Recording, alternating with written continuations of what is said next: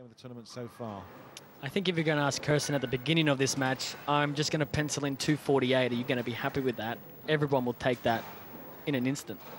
So she's just got to stay positive. Anything can happen.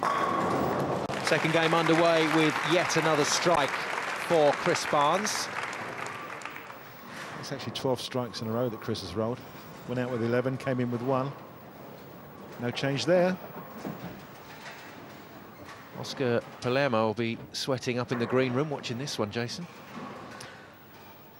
Look, Oscar he's not scared of anything. He's not scared of anyone. He knows that if it's going to come down to striking at over 600 RPM, he does, really. So I guess he's hoping that Chris strikes from now till the end of this match, get them all out of his system, or vice versa, even if Kirsten strikes out. Just get these bowlers to get the strikes out of their system, so when they play him, they might leave a pin or two. Yeah, Kirsten Penny by no means out of this contest as yet, and she starts with a strike as well. Very impressive bowling from both these guys. This is easily the highest quality we've had at this tournament so far. Consistently brilliant from both bowlers.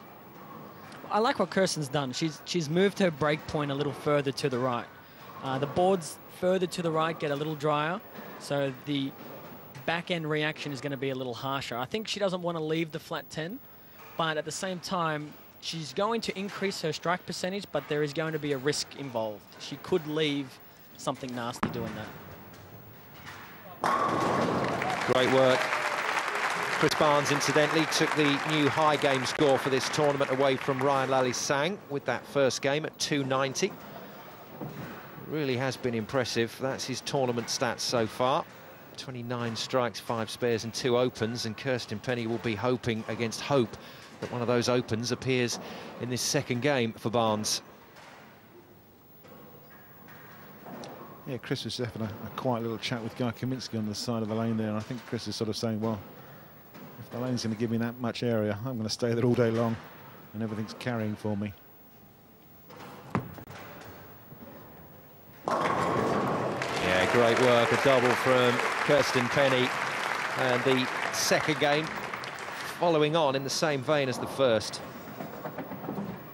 Well, Chris is going to be very happy that the game stays the same.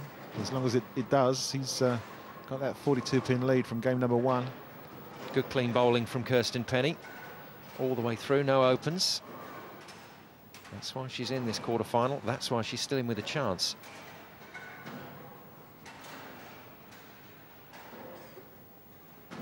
Barnes then working a double in this second game.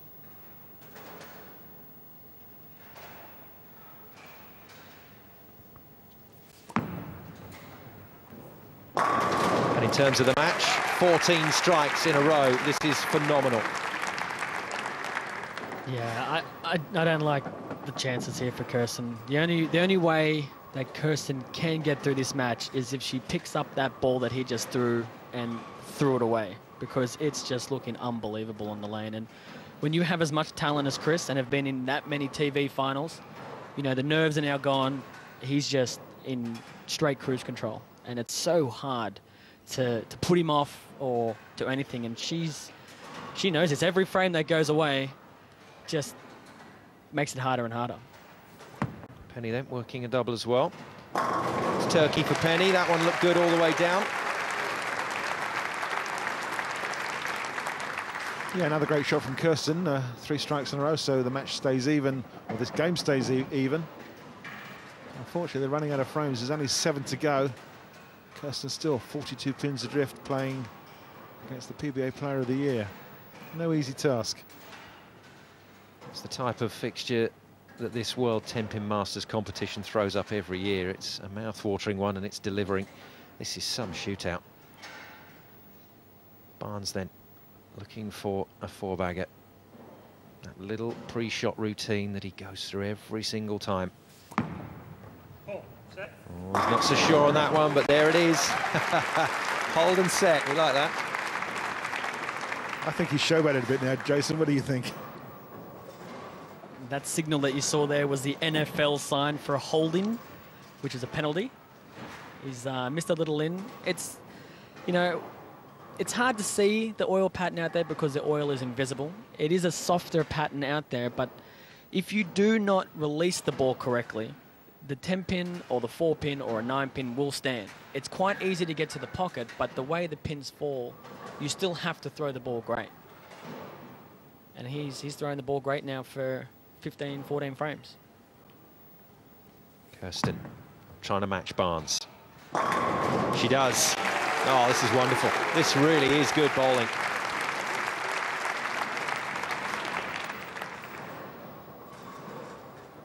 No, I like it. She's still saying to Chris, hey, you need to shoot 259 to shut me out.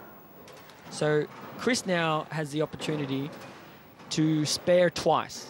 9 spare, strike 9 spare will be for 259. So it's still, he still has to strike.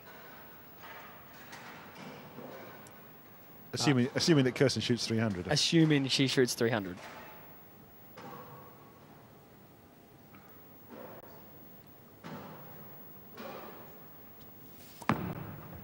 That needs some help. He got some. 5-bagger for Chris Barnes. And he moved to 16 strikes in a row. Kirsten Penny then. The expression on her face says it all. What on earth have I got to do in this match? She's putting together a score, well, that would have won previous tournaments, let alone get her through to a semi-final.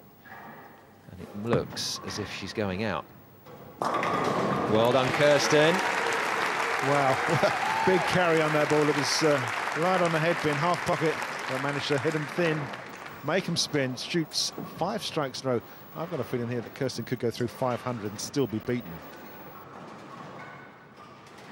What a great card for both players. Look at that. Don't have to test your maths. It's great stuff. Welcome back to the Metrodome. Kirsten Penny against Chris Barnes in the quarter-finals of the World Tenpin Masters. Both players perfect through the opening 5 frames. Chris Barnes then, one of only 3 players to win the Rookie of the Year and PBA Bowler of the Year in his career. Tommy Jones and Mike Albee also share that honour. And the legend keeps rolling.